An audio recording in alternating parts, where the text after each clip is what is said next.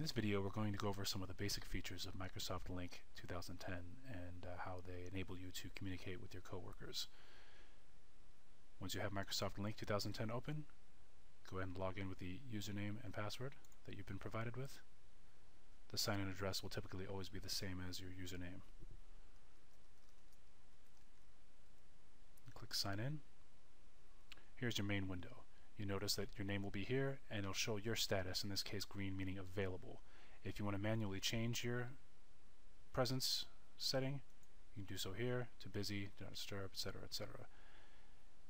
If you're away from your machine from even a short amount of time, your status will automatically go to away.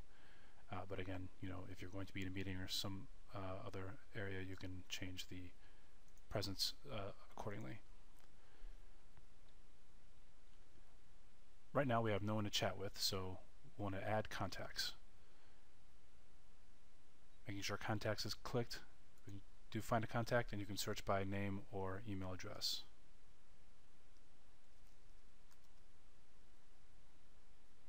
Here's demo 2.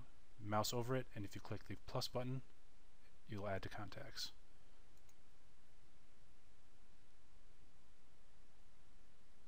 Right now we'll just add to all contacts.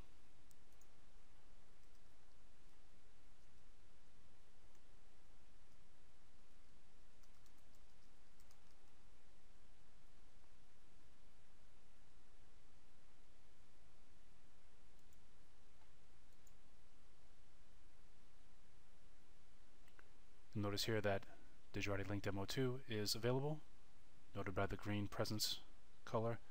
Demo 3, presence is unknown, or they could also be offline, so they have a gray or clear presence color indicator.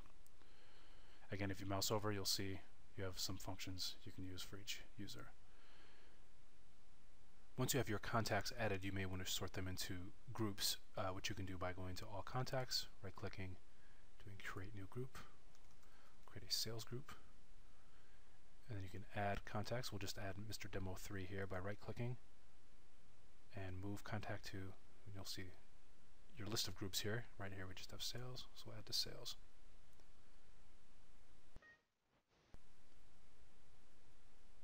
To start a chat, you can double-click on the contact. Alternately, you can right-click and do send an instant message. We'll do the same thing. Type whatever you want to say. Press enter. And the user will write you back.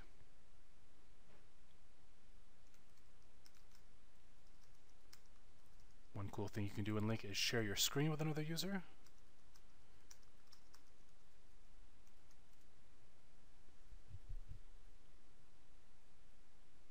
And to do this, you go to Share, hit the desktop. You can share a number of things. In this case, we want to do desktop.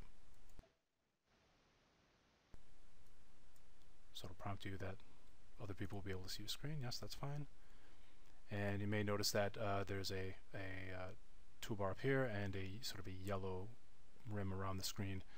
You say currently sharing. If you need to give control to the other user, you can do that. You can do that here, so that they're able to control the screen. If you want to take back control, you can press Control-Alt-Space. So now you can work collaboratively on your machine, showing them whatever you have on your desktop.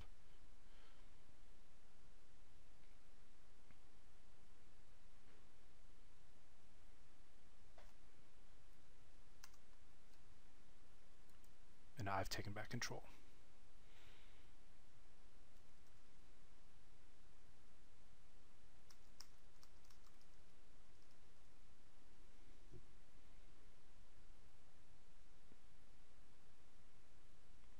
To stop sharing, you can click Stop Sharing up here, and then I'll remove the sharing bar up here, and the yellow rim from around your screen will be gone. And of course, to close the chat window, you can just click the red X. Note if you can do a group chat if you want by doing a Control or Shift to select multiple contacts. Right-click, instant message, and you notice that we're all in the chat right now. And again, you can share and do all the same things you did in the previous chat.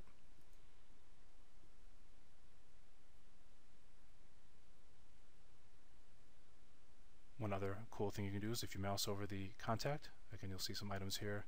You can click here to send an email to this user. This error says we don't have a client configured, but if you have Microsoft Outlook configured, Microsoft Outlook new mail window will come up and you can simply send an email to the user rather than an IM. You now know the basics of Lync and can get started IMing your coworkers and contacts. If you have issues, please contact our support desk using the information provided. Thank you.